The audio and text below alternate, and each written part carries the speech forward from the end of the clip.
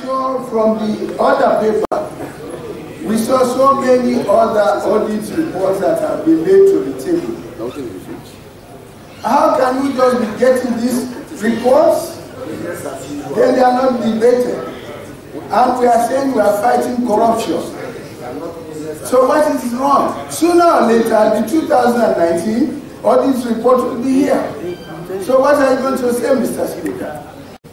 We do not have a resolution at this moment, Mr. Speaker, because we are in a new session. That motion was moved during the last session and it has elapsed. We are in a different session. We cannot go by that related. It was in the last session. But Mr. Speaker, let me come. Now, so the Deputy Speaker of Parliament, we same way the Chairman for the Public Accounts Committee at the Salon Parliament, Honorable Singapore Solomon Thomas, being respond to one concern by the Paramount Chief MP for Tonkolili District, PC by Kur Kanagbarusanka III, for sake of the audit report them from 2016, 17 and 18, where he say the Salon Parliament not look inside it but get responsibility for look inside. This now because Honorable Ibrahim Tawakon Bindongi notice of motion na the last session of Parliament say he want to make Parliament debate the Auditor General report them from 2016 to 2017. But as you hear, Honorable Singapore Solomon Thomas, with the chair the Public Accounts Committee at the Salon Parliament, say the motion by Honorable Ibrahim Tawakonte been don't expire as he been give this notice of motion at the last session of Parliament and this na new one. Based on that, I wish to move a motion, sir. I wish to move a motion that consistent with section 119, subsection 5 of the 1991 Constitution, that this House should set aside a day to debate the previous two Auditor General's report, and then we make it a habit that yes, a month or two after subsequent reports are presented, this and the PAC has done its work, this House should debate the next audit report as well. Yes, Mr. Speaker, I think there's already. This make the leader of the National Grand Coalition NGC party at the Salon Parliament, Honorable Dr. Kande Kole Yumkella, rise to the occasion and give notice of motion, say he want to make Parliament debate the 2016, 17 and 18 Auditor General report them and carry on for explain why this important. Mr. Speaker, I wanted to put it on the context. Earlier today, we all admonished the new appointees. And we said we want to make sure that 2020 indeed is the year of delivery. But we also, those who also took the floor, predicated it by saying, we also want to make sure performance is done. Part of that review means to help the executive, as I said, 600 people appointed in parastatals. Part of our Auditor General's report usually highlights recommendations.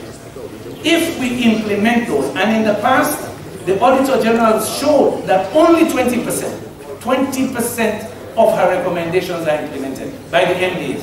So what crisis do we have? You have a new government.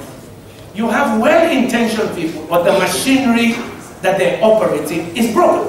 The leader of NGC go before for say a fine for make MP them pay more attention for look inside the recommendation them where the Auditor General can give inside an audit report them, because he say this go help good fasting for make government able for fight corruption and same way so no outside challenge the inside governance and correct them one time. There are leakages.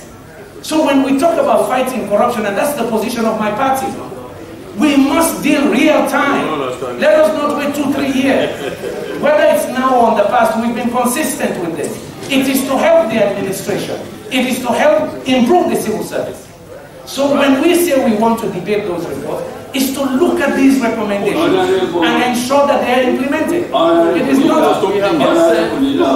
But the chairman for the Public Accounts Committee at the Salon Parliament, Honorable Singapore Solomon Thomas, say the Auditor General in recommendation them, not just opinion them. So Parliament not for just debate them, but for allow force for make the Public Accounts Committee look inside the real issue them. That the Auditor General report we not settle yet, and later Parliament could debate them.